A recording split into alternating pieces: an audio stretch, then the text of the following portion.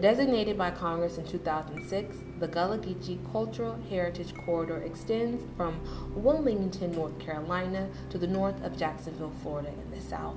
It is home to one of America's most unique cultures, a tradition first shaped by captive Africans brought to the South United States from West Africa and continued in later generations by their descendants. After the 2013 proclamation by Governor Nathan Gill, southern states, Georgia, North and South Carolina, and Florida acknowledge the culture, lives, and history of the Gullah Geechee Heritage and Cultural Corridor and Nation. In celebration of Gullah Geechee Heritage Observance Month, the Auburn Avenue Research Library on African American Culture and History hosts the Gullah Geechee Film Festival each October. Supported by the library's reference and research and archive services, visual and artistic displays are adorned throughout the library to further celebrate the life, culture, and history of Gullah Geechee and Low Country areas. In addition to Auburn's Gullah Geechee and Low Country resources, bibliographies are also provided, and selections of various mediums and perspectives of Gullah Geechee culture and life. Auburn also provides resources and reading materials for little minds.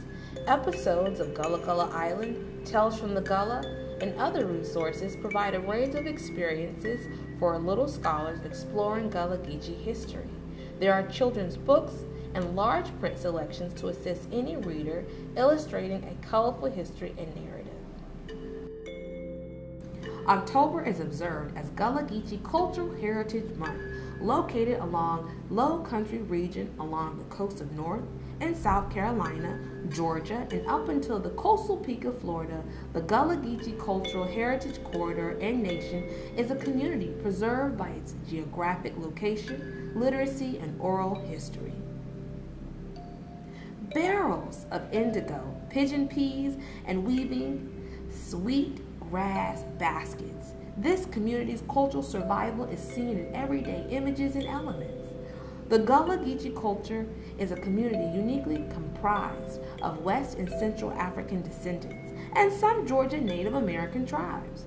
Upon arriving to what is now considered the southern states, these individuals also fashioned their own Gullah language, an African-based Creole, in an approach to preserve their African languages. Electronic resources and historical information about indigo production and its contribution to Low Country and Southeast Georgia economy are also provided. A detailed bibliography highlighting white settlers and plantation owners, such as Eliza Pinckney, are also provided to illustrate the manipulation of blacks in servitude, bondage, and also stories and narratives due to American slavery. Not only did this community preserve their historical legacy, yet fellowshipped and established schools, churches, and entrepreneur businesses that are still in existence today. Residents knowingly are referred to as Geechee or Gullah. Terms like fresh or saltwater Geechee or Gullah distinguish residents born on the mainland or Sea Island or Isles. Auburn provides not only electronic but also historical narratives and oral histories of residents and local communities near the Gullah Geechee Historical Corridor and Nation. Children's adaptations of Gullah histories and television productions are also included, among titles such as Daughters of the Dust. In-depth bibliographies and research guides include electronic resources. Call numbers are also included for patrons to easily inquire and obtain resources. Auburn maintains a non-circulating policy. However, patrons are able to utilize electronic resources as our library is currently not open to the general public. Suggested search terms and key terms within bibliographies are to provide patrons additional research guidance. For more information, browse Auburn's official website and bibliographies for research guides, resources, and materials.